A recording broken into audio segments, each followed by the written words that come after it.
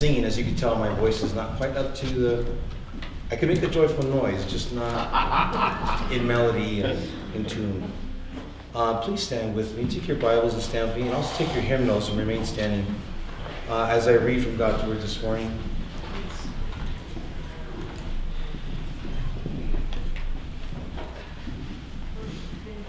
Psalms 40. I'm sorry, I said Psalms. It's actually Psalm. It's the book of Psalms. I waited patiently for the Lord, and he inclined unto me, and he heard my cry. He brought me up also out of an horrible pit, out of the miry clay, and he set my feet upon a rock, and established my goings. And he hath put a new song in my mouth, even praise unto our God. Many shall see it and fear, and shall trust in the Lord. That's how I feel. I feel like he took this disgusting lump, something that's not worthy of anything, and he put his spirit in me, and he gave me a new song, a new life song.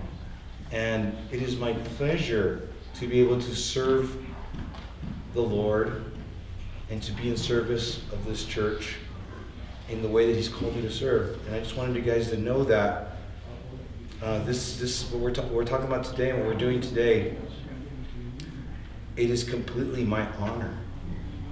And it is the song, that new song that the Lord has put in me.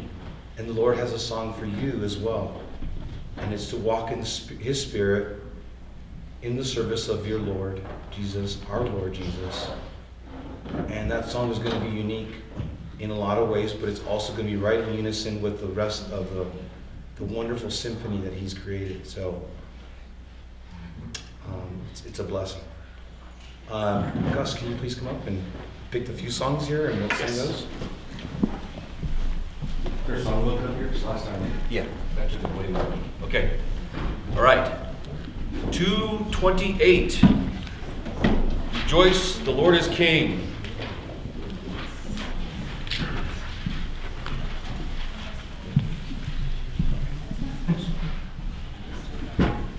If not, you will. If not, I will. 228.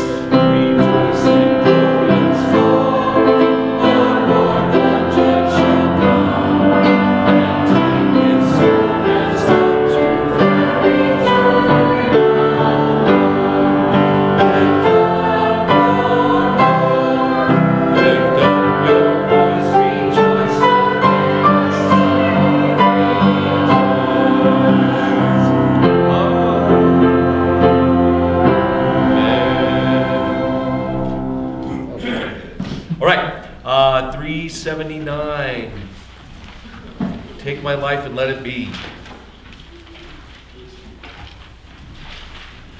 379.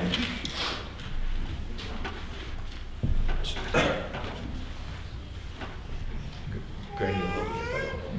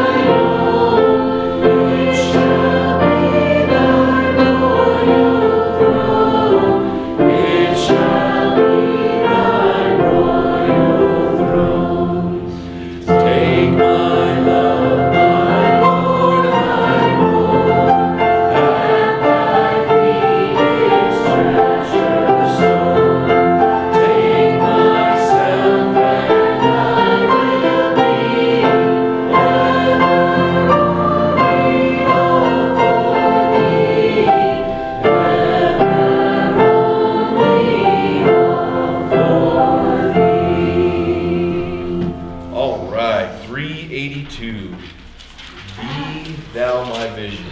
It's almost a sequel to that song. Yeah. Yeah. Yeah, perfect. Okay.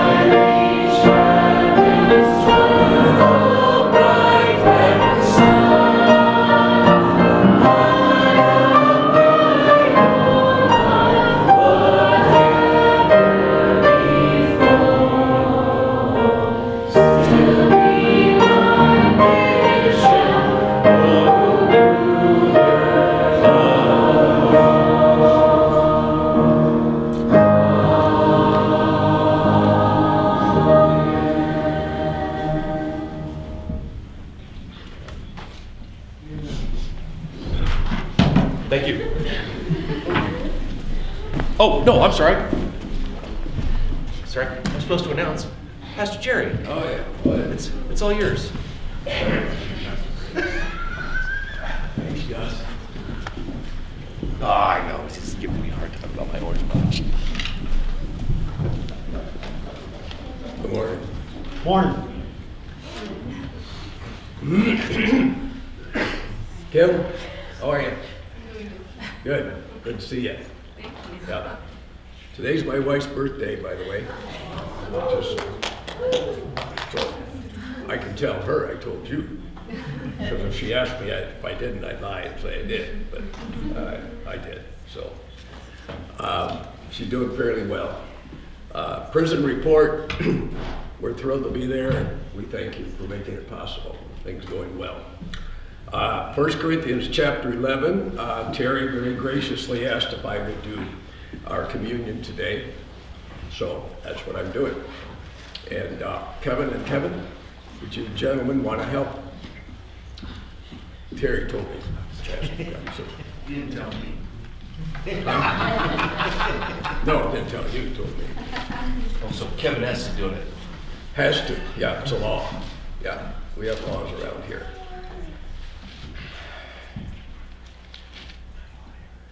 Got a lot of problems, don't we? You might even take a second and think about, now this sounds counterproductive, I know, but we'll try and make it good. Got problems, see problems, hear problems, have problems, but the biggest problem we don't have, and that's sin. Amen? Amen. It's paid for. Past, present, and future.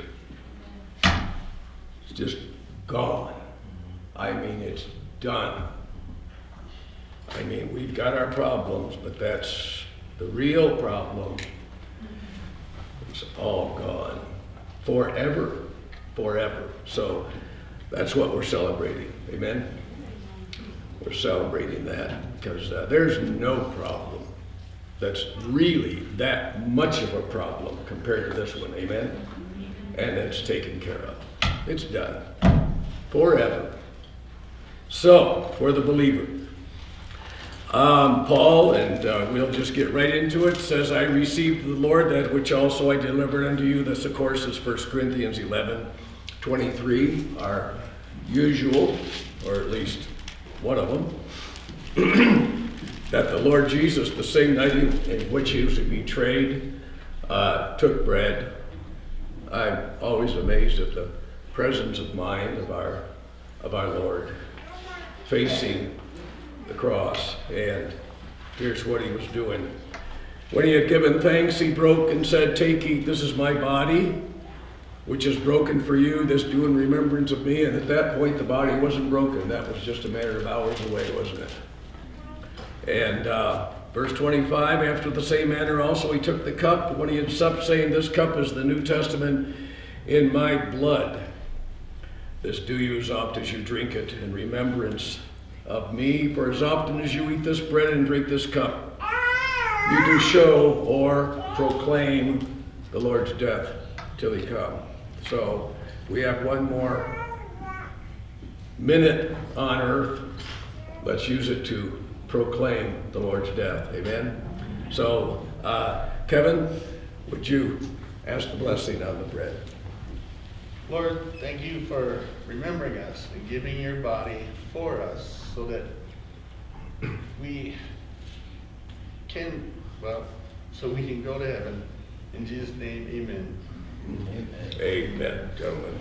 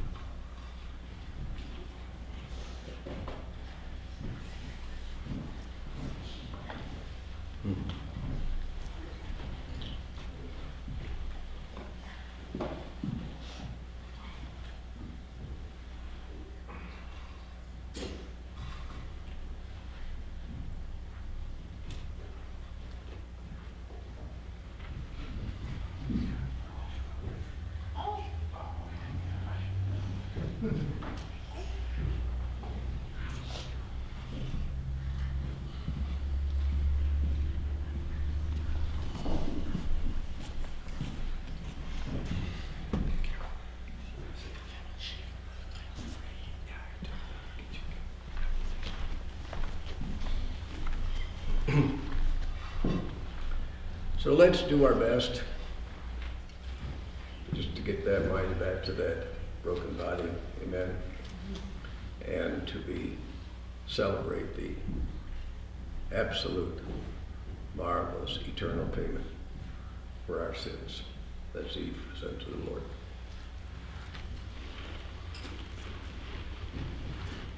And he took the cup. Gentlemen, would you distribute the cup, please?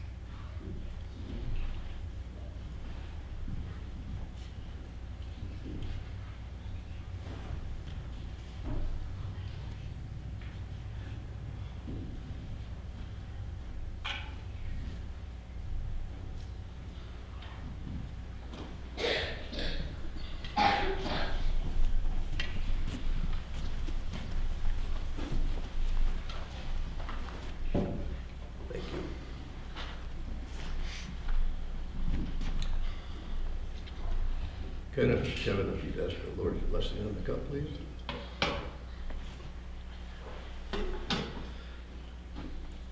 Lord, thank you for sacrificing yourself on the cross again for us. That please, let your blood helps us be whiter than snow. In Jesus' name, amen. Amen. Whiter than snow, forever. Let's drink and celebrate.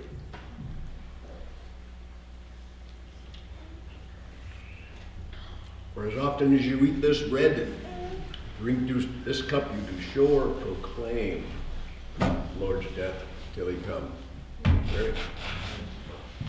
Thank you, gentlemen. Thanks, Kevin.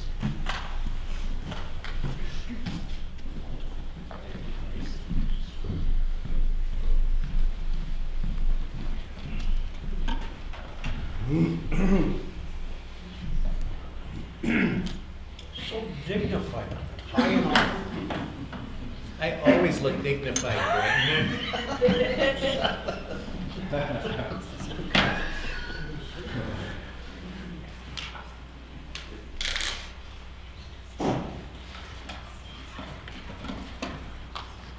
Don't you guys think I always look dignified? Yes. Always. Thank you.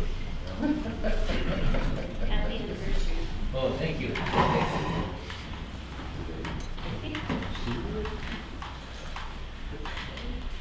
Well, good morning, everybody. I didn't think this was... We are living a literal miracle as we speak. Do you realize we are on schedule Amen. in our service? In fact, we are a minute ahead. Oh, So I'm going to burn through that minute, I'll tell you. We have before us two men that we're going to ordain to New Testament church positions.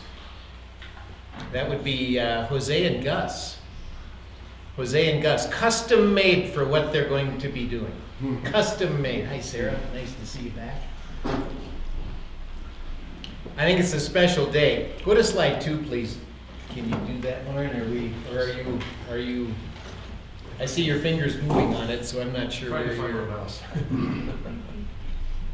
I got it. Okay. Well, what is ordination? Ordination, the word means to designate someone to a specific position to perform a specific task. To qualify for ordination, a person must have met the specific biblical qualifications that have been, and honestly, the whole group here is verified that these men have. We personally know them, and we are moving forward with their appointment to these positions. These men have been found to be fully qualified. Unless there's a reason to change the designation, I believe the appointment is permanent. Unlike an individual's baptism, which is done once and is generally accepted by other churches of like faith and practice, the authority of elders and deacons in this church is limited to this church. We who are elders and deacons in this church don't take that authority outside of this particular group of believers in Jesus Christ, nor do we accept ordinations to the positions of elder and deacon done at other churches. For good reason, each church is self-governing in this area.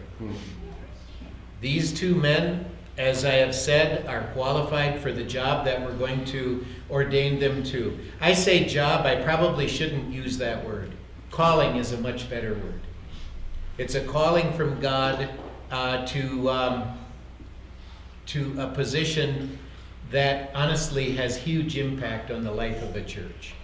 And praise the Lord for these two guys. Slide 3, please, Lauren. Paul knew what kind of believers were best qualified to serve the church, so he provided Timothy a list of qualifications required for church leaders, and we've looked through all this over the last month-ish or so. He also provided Titus with a corresponding list of qualifications. So churches to this day do and should use these guidelines along with prayer to select elders, deacons, and other church leaders.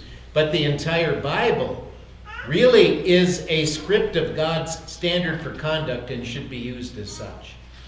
So when we look at these two men, as they are being ordained to specific positions today, they have been examined against the criteria set forth in 1 Timothy chapter 3 and Titus chapter 1, and have been found to fit the mold.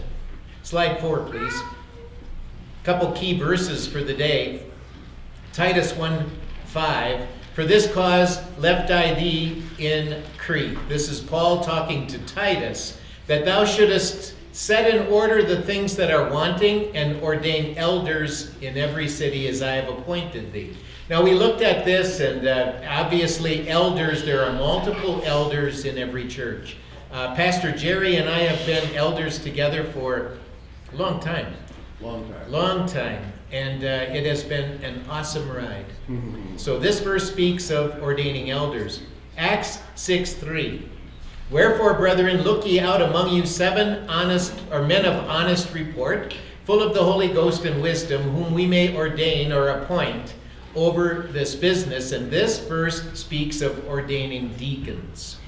Okay, so elders and deacons should be ordained to their positions by their respective church. When you look at that, those two verses, we see the word ordain in Titus 1:5, the word appoint in Acts 6:3. They are the same Greek word.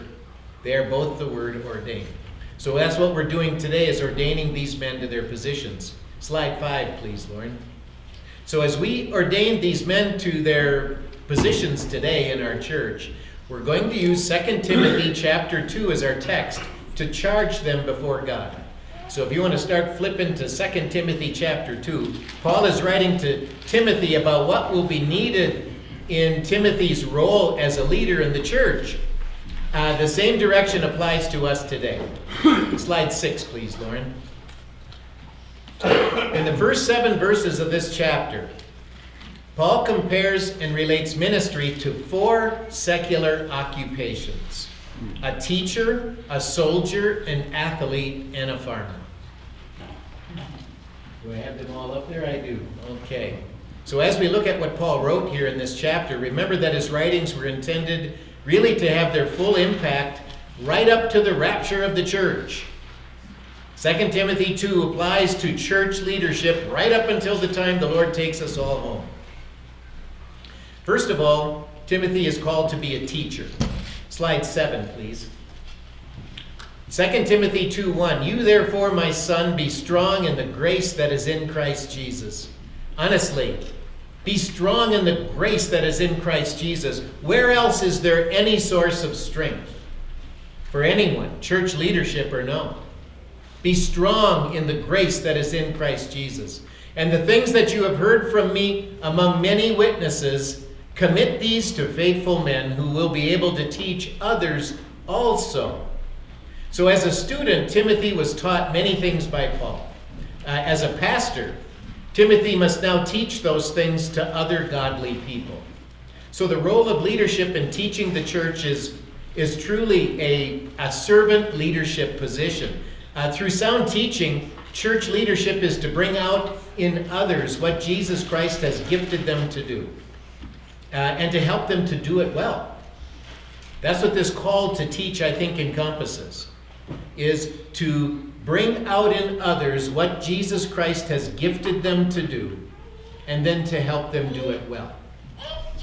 That's what the church leadership does. 2 Timothy is called to be a soldier. Go to slide 8, please, Lauren. He says, you therefore must endure hardship as a good soldier of Jesus Christ. How many military folks have we got here? Prior military, I mean, yeah, all over the place. Some still active duty, right, Regina? Right. So when Regina says, tin hut, what are we supposed to do? Look for a tin hut, right? He says, you therefore must endure hardship as a good soldier of Jesus Christ. No one engaged in warfare entangles himself with the affairs of this life, that he may please him who enlisted him as a soldier. There's a lot there. So as a soldier, you're called to give all your energies to the warfare. That is serving Jesus Christ. Rule number 2 that I see there is you have to fight to win. We're not in this battle as church leadership to be even, keep things even. We are here to win. We're here to bring people to Jesus Christ. We're here to defeat the enemy. That's why we're here. We're here not to come out a tie or a draw. We are here to win. So this means leading from the front by being involved in people's lives.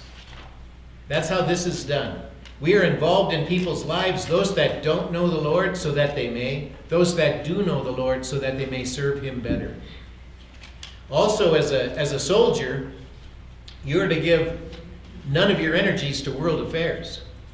That's what Timothy is being called to here. And this speaks to serving one master and one master only. We serve Jesus Christ. We don't serve Jesus Christ and we serve Jesus Christ. Third, Timothy is called to be an athlete. Slide 9. It's kind of nice to be a pastoral athlete because my athlete days are over. They're long gone. Verse 5. And also, if anyone competes in athletics, he is not crowned unless he competes according to the rules. An athlete strives for the victor's crown. That's what Paul stresses. To the Corinthians, to Timothy here, an athlete strives for the victor's crown. And you put all your energy into it because there is only one winner. Now we know we'll all be winners, right? As he's not saying there's not multiple winners. He's saying, go for the gusto, serve Jesus Christ as if there is only one winner. Meaning there's only one crown and you want it. Put your whole self into it. We're to strive for that victor's crown. So to strive for second place, it's not a thing, is it? Second place is what? The first winner. I mean, first loser. First loser. Yeah. English. Yeah. Yeah. Now he's and talking in this verse about following the rules. The critical part of your calling is to understand sound doctrine and to strive to keep it pure. That's what he is telling Timothy. Understand the word of God and live by it. Live by it. Fourth, Timothy is called to be a farmer. Slide 10, please. I thought maybe I'd end up there someday, but Granny said, let's look at something else. So we didn't end up being farmers. The hardworking farmer must be first to partake of the crops. A farmer lives entirely by his faith. Do you realize that? A farmer lives entirely by his faith, dependent upon God for rain, for sun, for harvest, for everything. His analogy using a farmer is so appropriate because a farmer lives his entire life, every aspect of it, by faith in God. There is nothing a farmer does that isn't done by faith. Nothing. We grew up on farms. I spent my time on a tractor seat, and everything we didn't know it at the time, was based entirely on God. Him sending the rain, him sending the sun, which he takes credit for. He says, I do those things so that the world may know that I am he. We represent him. So this analogy as a farmer is awesome. A farmer uses good tools, he uses hard work, the sweat of his brow, and a love for the land if he wants to have a large crop. Okay, this crop is both, from a church leadership perspective, both personal and it is also church-wide.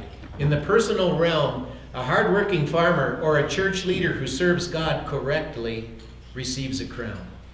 That is out there for church leaders who serve God well. In the church-wide crop, others are going to receive heavenly rewards because of the hard work you put into growing them. The planting of the seed, the nourishing of it, the sprouting of it, them becoming something for God, and then you recognizing in them what those skills are that can be best used to serve God at this time in this place, and then cutting them loose to do that as best as they can. All that comes together under the hands of the farmer, the church leader. So their success as farmers in their own right is going to be added to your account. Okay, slide 11, please, Lauren. Then he says to him, he says, consider what I say, and may the Lord give you understanding in all things. He says, if you comprehend these 4 analogies, the teacher, the soldier, an athlete, and a farmer, and implement their message in your own life and in the lives of others, you will succeed beyond your wildest dreams. But it isn't an easy road. It is not an easy road. I don't remember an easy day in the ministry, really. And honestly, when you go down that road, you don't expect it, and really you don't want it. Because if you're having easy roads, it's because you're not engaged as you should be. That's what it is all about. I think, Granny, you walked beans too, right? Yeah, we spent every daylight hour through most of our summers working fields. That's what we did. And then when it got dark, well, then I'd go find Granny, right? And we'd go down to the river and have a can of chili. What an awesome life. When you put on the role of a church leader, there are no easy days. If there are easy days, you kind of got to wonder, I'm just not being told what's going on, am I? That's the way it is, okay? Slide 12, please. We're not left alone to do all this. The source of strength you're going to need to achieve this, really this mighty calling in your lives is found in one place, and that is Jesus Christ. Verse 8. Have I got verse 8 up there? I do. Remember that Jesus Christ of the seed of David was raised from the dead according to my gospel. When Jesus Christ as the God-man overcame death, he put on full display his unconquerable power over all things. When Paul says, according to my gospel here, he's telling us to preach the resurrection as the source of strength for the gospel message. The resurrection is the source of our strength. Without the resurrection, what do we have? Nothing. With the resurrection, what do we have? Everything. The resurrection made that big a difference. In the resurrection of Jesus Christ, we have an eternal future. We're to draw on that strength from the truth and power of the resurrection and pass on that passion to others. Verse 9 says, for which I suffer trouble as an evildoer, even to the point of chains. But the word of God is not changed. So the road, I'm telling you, is not going to be without its bumps. It'll have its bumps. Anytime you stand for God's truth, there's going to be times when you'll be treated as a criminal. What was Paul's offense? Preaching the gospel. Preaching the gospel. The price you're going to pay for following the Lord as a leader in the church is going to be significant. It may not be physical chains. And honestly, we all hope not. Nobody wants to end up that way. But you will, without doubt, there will be a lot of emotional issues that are going to weigh on you when you make the decision, when you go down the road. Because other people's issues now become yours. And now you are the one that will help them see God and how to handle those situations. It can be a heavy load at times, but you're going to see that God's word is not bound by those who hate him. I think you're going to experience greater blessings in these roles than you ever thought possible. Honestly. And then on the other side of eternity, even more so. When you take on these roles, I think you have to take them on with the thought of looking to the future. You can't live in the day. You have to live for the future. You have to live for what's out there. And always remember that God's messengers may be chained, but the word of God never is. Some of the greatest messages Paul preached were when he had chains. But the word of God was not chained. So preach the word. Wherever you are and whenever you're doing, preach the word. Verse 10 says, therefore I endure all things for the sake of the elect, that they may obtain the salvation which is in Christ Jesus with eternal glory. Paul was faithfully sticking with the ministry because he sees it as bigger than himself. Honestly, that's what he is saying there. You're going to represent God to others. Now, if God called you to do something that was within your own strength to achieve, how would you achieve it? In your own strength. Poorly. Poorly, yeah. But in moving to church leadership, you're going to be faced with situations that are beyond your scope of experience. There will never be a time, I don't think, when you could say, I have arrived, and you can write a tell-all book for future pastors so that they need not struggle through these same situations. There's always something new. There will never be a time when you don't need to depend on Jesus Christ, really for every breath you take and every word you consider saying. That is the point. If God called us to do something I could do in my own strength, I would. But when he calls church leadership, he calls you to something that is bigger than you are and always will be. There will never be a time when you sit back and can smugly say, I've seen this before. I know what to do. Not without consulting your scriptures, not without consulting God in prayer. It's just the way it is. Slide 13, please. Paul ends this part of the commission for Timothy and for really all church leadership with these words. This is a faithful saying, for if we died with him, we shall also live with him. This is what he's telling Timothy. The reference isn't to martyrdom for Christ here, but I think what he's telling him is that a believer's spiritual identification is with the death and the life of Christ. He's saying if we died with him, we shall also live with him. To understand this charge, I got a cross-reference up here that I want you to look at. Colossians chapter 3 and verse 1. If then you were raised with Christ, seek those things which are above where Christ is, sitting at the right hand of God. Set your mind on things above, not on things on the earth. For you died, and your life is hid with Christ in God. When Christ, who is our life, appears, then you also will appear with him in glory.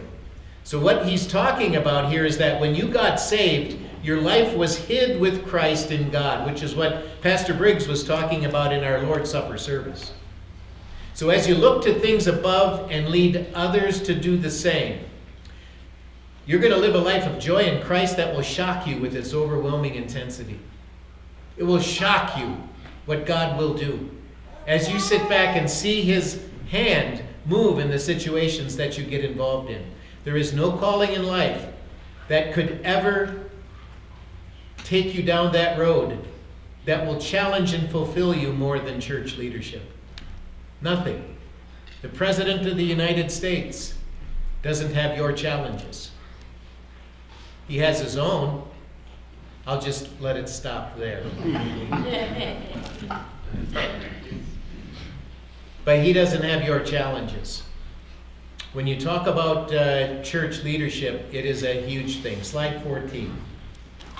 He says, if we endure, we shall also reign with him. This charge tells us that as church leaders, to endure is to further your identification with Christ. And this parallels another verse here. I've got them up there. Good.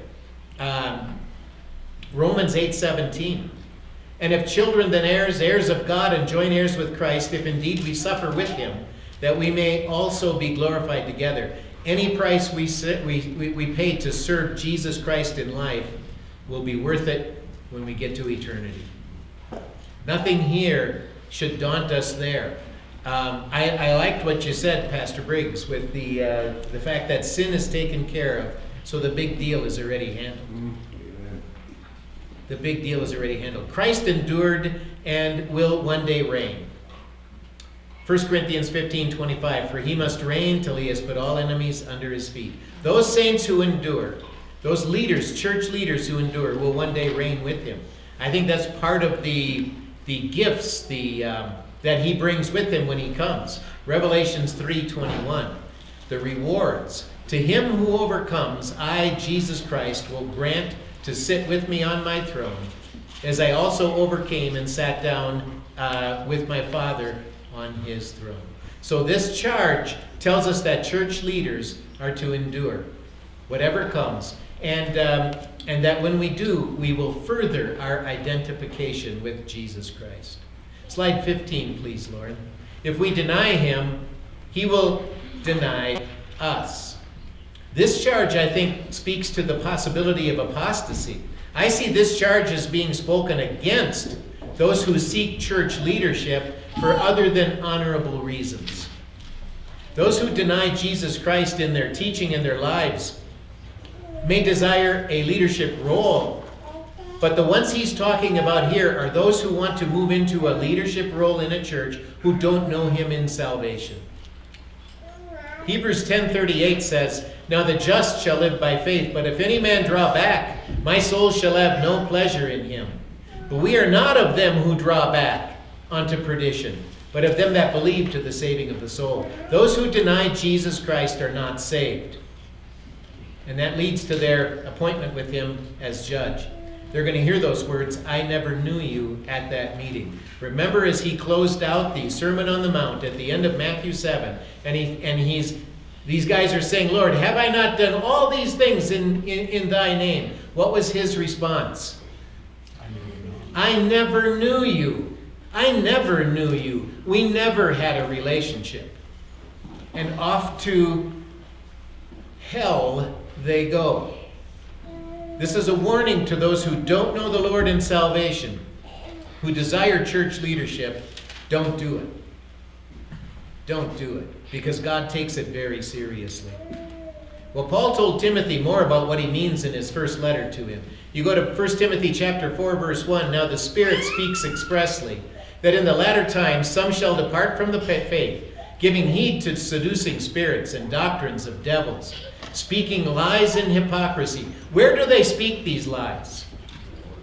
In the church. In the church. He is warning Timothy, you're going to have false teachers coming in. Watch out for them. Having their conscience seared with a hot iron. It isn't like they care about the souls of men, if they don't even care about their own. Forbidding to marry, commanding to abstain from meats, which God had created to be received with thanksgiving of them which believe and know the truth. For every creature of God is good, and nothing to be refused if it be received with thanksgiving, for it is sanctified by the word of God and prayer. So, Sage Creek Bible Church, we have looked at your doctrine, we have looked at your lives, and believe the evidence that you have clearly shown us that you were identified with Christ and that is solid. I have never been more confident of anything in my life. So I'm looking forward to serving you in these new roles. So this particular verse, if we deny him, he will also deny us, speaks to the charge of apostasy. Don't struggle with this from the perspective that, whoa, if I crack under pressure of persecution, he'll deny me. That's not what he's talking about at all. He's talking about church leaders who should not be church leaders. Those that have denied him and then gotten into the pulpit. That's what he's talking about. Okay, slide 16. Because here's our story. If we are faithless, he remains faithful. He cannot deny himself. So this charge speaks of a true child of God who nevertheless stumbles in his faith walk. Do you think that can't happen to a believer? Oh my goodness, it can. Oh my goodness, it can. Look at poor Abraham. Wednesday night we talked about 5 times when that happened to Abraham, the father of our faith, the one we're all to look to. So nobody leads a perfect life. Nobody gets there without some scars and bumps along the way. To occasionally falter in our faith by wondering what God is up to it's an unexpected thing, I think, to us, but in reality, every believer experiences it at some time. As you wonder, what God are you up to? It isn't that we doubt God is there or anything like that. We just don't know the plan. He knows the plan, and he'll choose to share it with us when he does.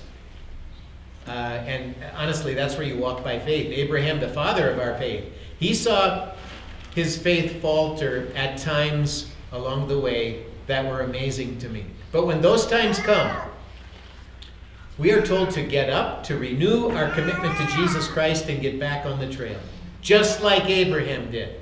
One thing you got to say about Abraham, the father of our faith, the reason he's called that is because he never quit walking.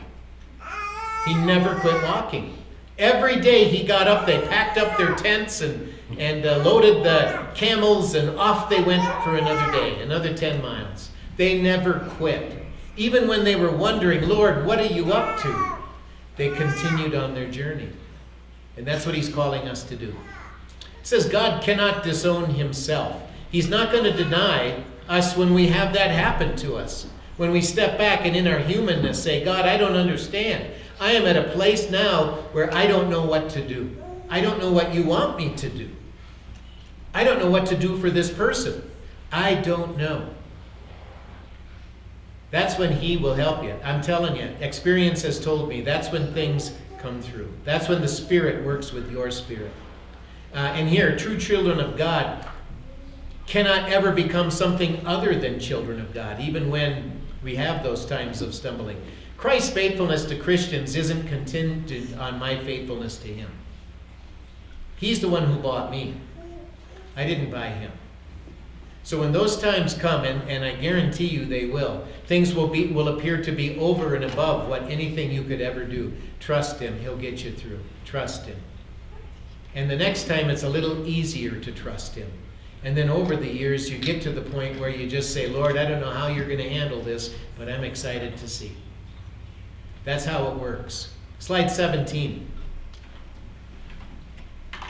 Well, what's next? We're on schedule. We have 3 minutes to wrap up the message. We're going to be on schedule. So if you guys cooperate, we're going to make this. Okay? So with all of that said, now Paul will tell Timothy what's next after he goes through this. How about you guys? What's next? 2 Timothy 2:14. Go to slide 18. Remind them of these things. This is what he's telling us to do as church leadership. Remind them of these things. All the things we just talked about. He says, remind them of those things. Charging them before the Lord not to strive about words to no profit, to the ruin of the hearers. Be diligent to present yourself approved to God, a worker who does not need to be ashamed, rightly dividing the word of truth. But shun profane and idle babblings, for they will increase to more ungodliness, and their message will spread like cancer. Hymenaeus and Philetus are of this sort. They were the ones that he's talking about who snuck in. They have strayed concerning the truth, saying that the resurrection is already past, and they overthrow the faith of some. That is the commission to church leadership, to remind them of these things. And one of the things we need to remind our church of constantly and consistently is that the resurrection of Jesus Christ leads to our resurrection, and the rapture and the resurrection of the dead is out in front of us. It is yet to come. It hasn't come and gone. You haven't missed it. You haven't missed it. It is yet to come. You ever woke up in the middle of the night and there's no granny in bed beside you and you think, the rapture happened and I missed it. Well, she has committed to me not to go without me. So, yeah, the sound that clears it all up for you.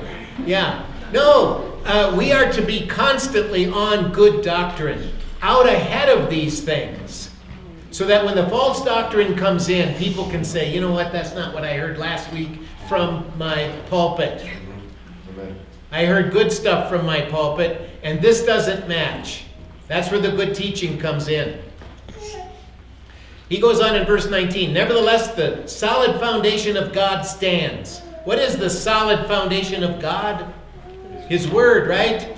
His word, that is our solid foundation. It stands. Having this seal, the Lord knows those who are his. And let everyone who names the name of Christ depart from iniquity.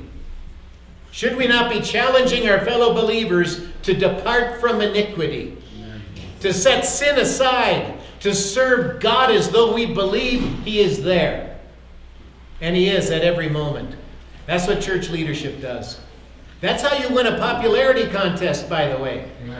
You preach on sin and call people to walk away from it. They'll love you for it. Right? They will love you. Go to slide 19, please, Lauren. Here's some more. I'm not going to read these verses. This is verse 20 down through 26. But for your sake here, I want to synopsize these verses, all these verses. Go to slide 20. Gus talked about this morning. Remind your people of the great spiritual or scriptural truths. That's what we're to do. That's what church leadership does.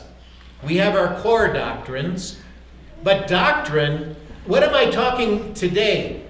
Today, what I'm saying to you is doctrine. Every time you open your mouth about the Word of God, you are teaching doctrine.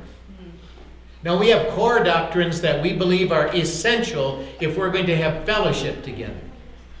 And these are what they are: the virgin birth of Christ. If you don't believe in the virgin birth of Christ, what does that do to the identity of Christ? It destroys it, doesn't it? How about the deity of Christ?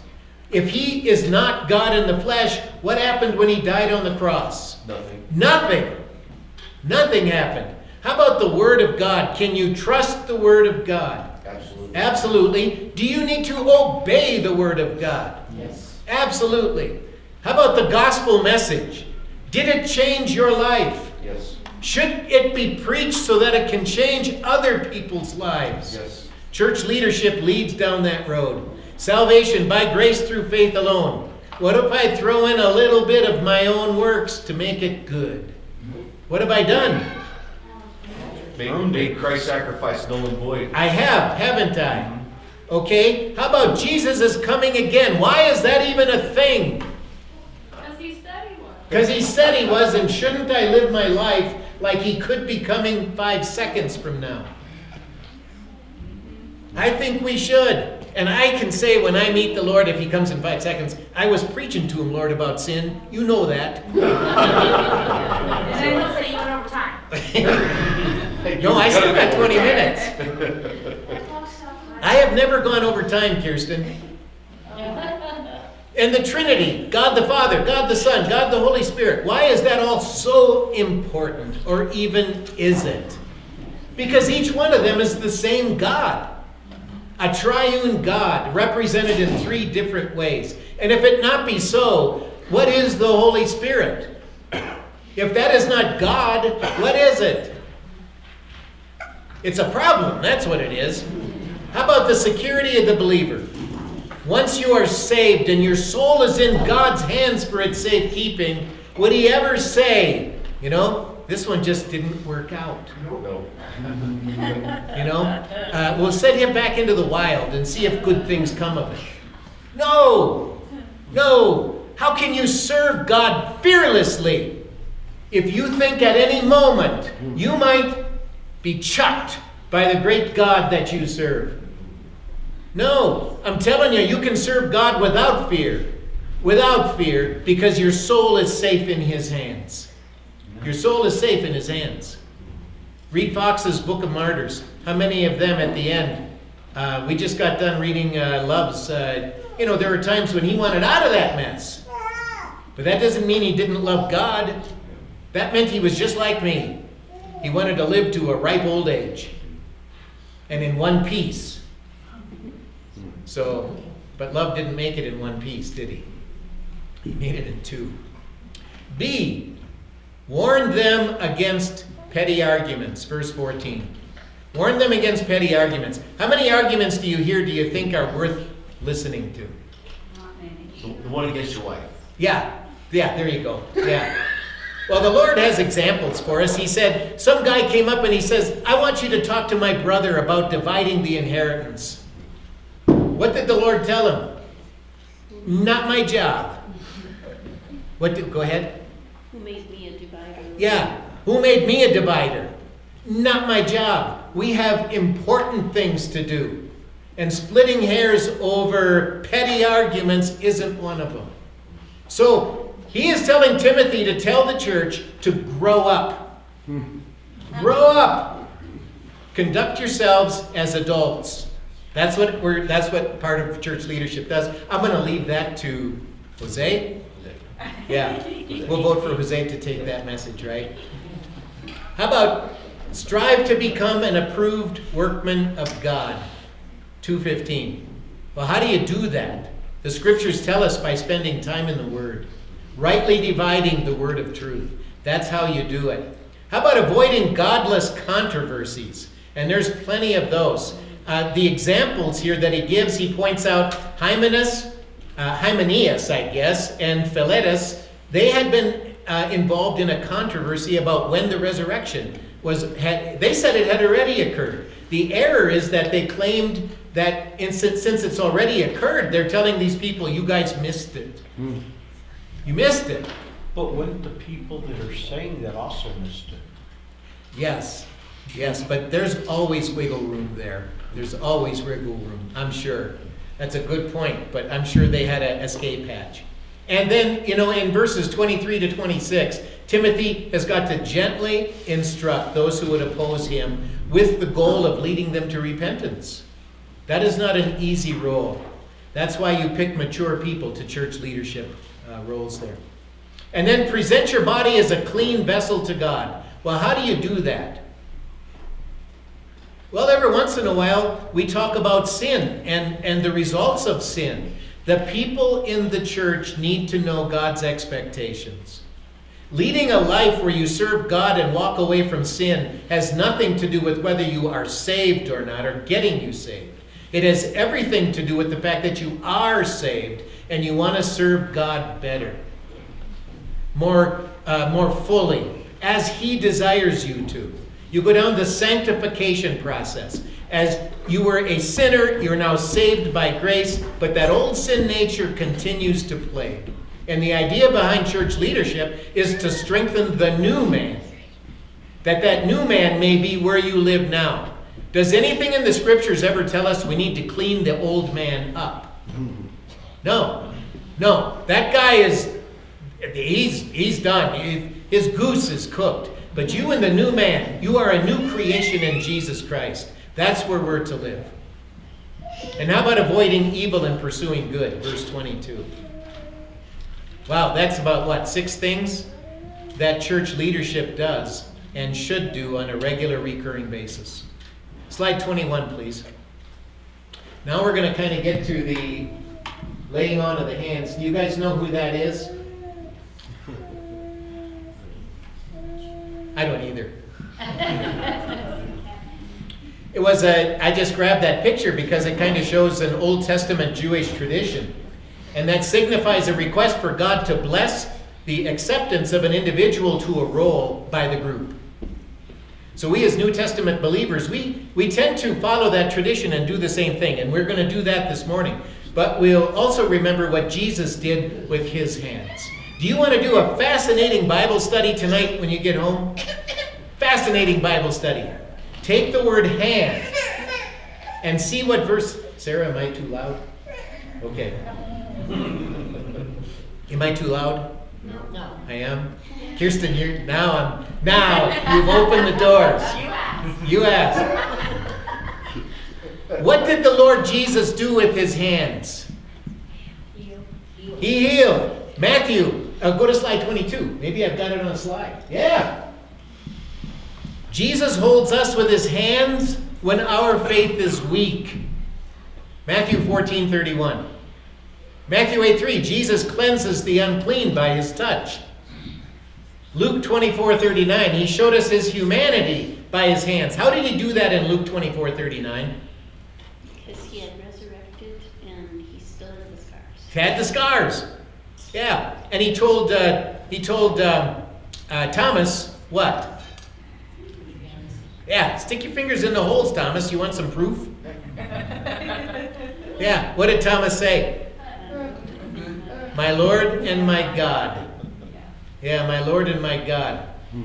John 20:27.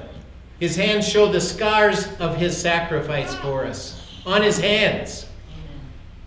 Revelation 1:16 and Revelation 2:1. He held 7 stars in His right hand. I believe those stars are the pastors of those churches, the elders, the leaders. He held them in His hand. He holds church leadership in His hand. And Revelation 1:17. He placed His right hand on John to remove fear. Sarah, she's not bothering us. She's bothering me, though. Oh. That's what He did with His hands. I'm just going to tell you two guys that when we put our hands on you, that ain't what we're doing. I can't do any of those things, and anybody in the room who would claim to, you better check them out. Okay, go back to the middle message and say, how's your doctrine? But what we're going to do now is tell you and show you with our prayers. Pastor Briggs and I will pray, and then we'll have Herb pray as well. But we want to come together as a church to let you guys know what we think of all this. We are excited beyond words about this whole opportunity for you to serve the Lord in these roles. I can say I've never been more sure of anything in ministry in my whole life than what we're doing here today. I vacillated more on myself than I ever did on you two. So as I assessed myself against the criteria to make sure I fit that criteria and continue to do so. So what we'd like to do, before we go to that, does anybody have a testimony about these two guys that you want to say? We have 3 minutes. Oh, cut it off? Okay. All right. Well, as this thing goes down in church leadership, it isn't just these two guys. Was it 2 weeks ago we talked about their wives and their kids and the parts that they play in all this, and it is absolutely huge. Absolutely huge. In our house, everything we do revolves around ministry. And when we get a call, Granny is there. Hospice, somebody here. The Lord has blessed us with partners who are absolutely, utterly amazing. And then there's Kirsten. I have some.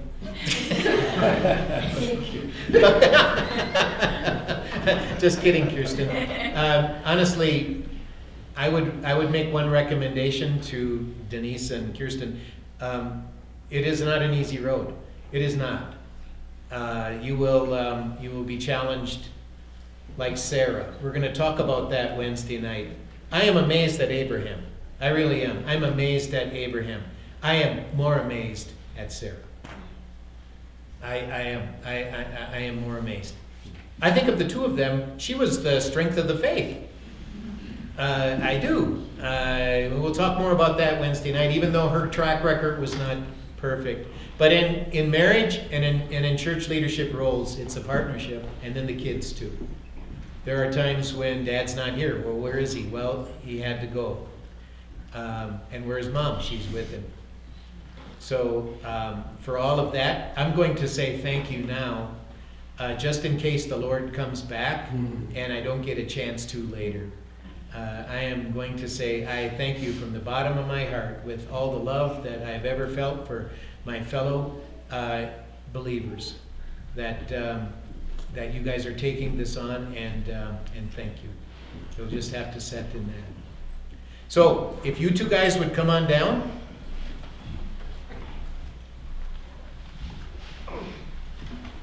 Jose, do you want to borrow my tie to make this official, or are you okay? He's got a jacket. Yes.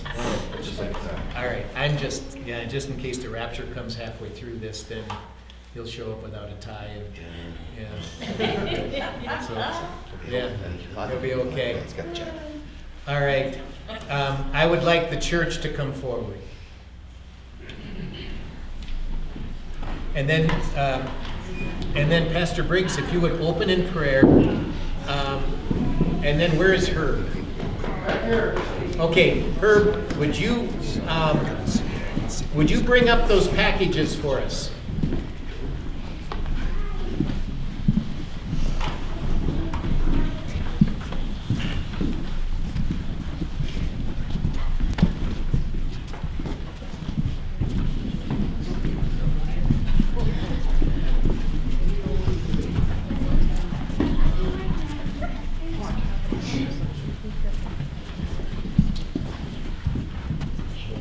Herb has a couple of Bibles here. A lot of the folks have signed them. It is, we're going to see one just for a second, Herb. It is, and Deacon Wares. This is Maxwell's leadership Bible. Maxwell, I think he has done the heavy lifting on a lot of books in the scriptures, like Nehemiah. You go here, and it's a study Bible that focuses on church leadership. There are answers here that may not occur to you as these situations come up. There are cues that he has back to the scriptures to help you through times on situations that you may not have experienced before. And then, as is our habit, we have spared every expense to get you, well, we've got, Herb has thrown in 2 pocket watches so that you'll never need to depend on that clock. It'll always be on time. That's always wrong. And then there is a,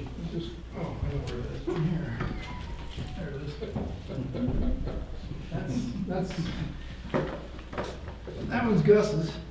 and Jose?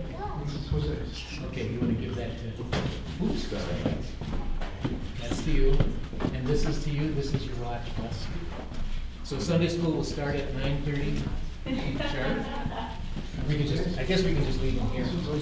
Okay, Jose's and Gus's. If you haven't signed them, please sign them before they grab them while we're having our potluck. I don't think anybody's signed it yet. You got to sign it downstairs. Oh, We're gonna okay. present it first. All right. So now we come to the conclusion of our ceremony, and as I said, we can't do what the Lord did with his hands. Nowhere close. But we represent him. By golly, we represent him. We represent the one who can do all that with his hands. We love you guys, and we intend to make your job easy. The road. As best as we can. So, I'm just not at Kristen. yes. So Pastor Briggs, if you'd open us in prayer, and then Herb, if you will pray, and then I'll close us.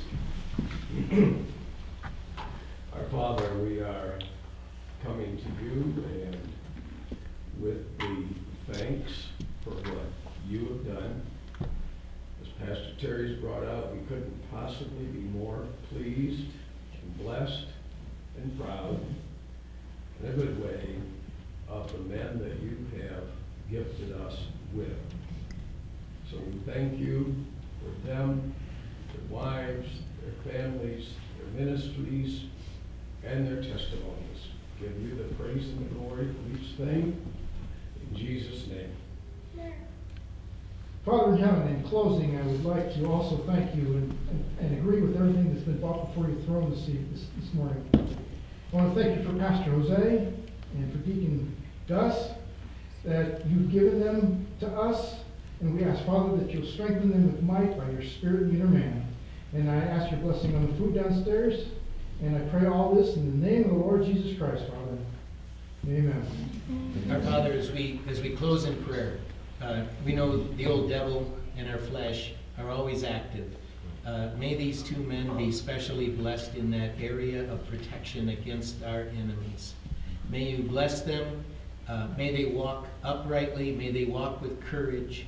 May they walk with the thought that even when there may feel like times when they're alone, they are not. Your hand is on them. This time that we're spending now with our hands joined around us indicates to us fully that your hand is on them. May they never forget that. May they never doubt that. May they constantly find comfort in that thought. Asking, Lord, you would take them deeper into the Word of God than they have ever been. May you bless their studies. May you open up new horizons for them that they never even knew were there. May the new galaxies of the Word of God energize them and make them reach further and further out as they grow in these roles. And Lord, may the problems that arise, that they'll be involved in, may those problems be beyond their reach to solve, that they would learn to walk with you to solve those things, that they would constantly and forever remember that none of this can ever be done in our own strength, if it's ever going to be done completely and if it's ever going to be done well. Now, we are thankful, Lord, and for Herb and for Pastor Briggs and for others in this church who have been a part of their education over the years. we're praying that you bless them now as we move forward, and that of their family. And we pray all this in your name. Amen. Hey, Jared. Rosalie says they can't have the Bibles until she gets to sign it. All right. All right. Take it away.